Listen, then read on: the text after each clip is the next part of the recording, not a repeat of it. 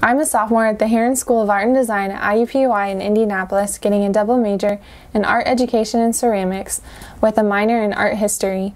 I'm a part of the Heron Honors College, and I am also a resident assistant at the Riverwalk Apartments here on campus. A few things you need to know about me is that I like to be challenged and solve problems. I enjoy being busy and always having something to do.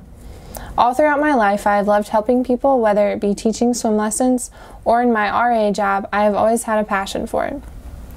While some may say I'm an introvert, I would also consider myself a strong leader.